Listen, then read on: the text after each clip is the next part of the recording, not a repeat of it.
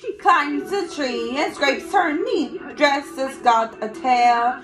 She waltzes on her way to mass and whistles on the stair. And beneath her with her, she has curlers in her hair. And even heard her singing in the abbey. She's always late for chapel, but her penitence is real. She's always late for everything except for every meal.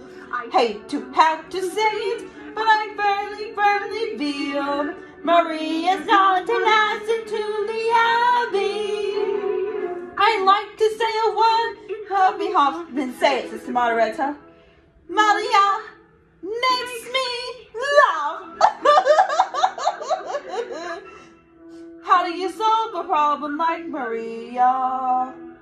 How do you catch a cloud and pin it down? How do you find the word that means Maria?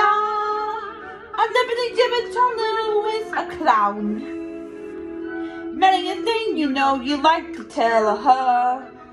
Many a thing she ought to understand. But how you make her stay and listen to all you say? How do you keep away upon the sand?